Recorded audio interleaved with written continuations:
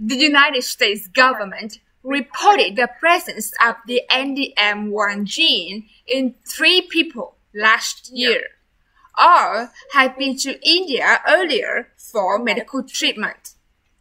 Experts say people can stay healthy even if they have bacteria with the gene in their body. The danger is if they get sick with disease-causing bacteria. The gene can make bacteria resistant to even the most powerful antibiotics. Antibiotics are the main treatment for bacterial infections. Indian officials say the water supply is safe.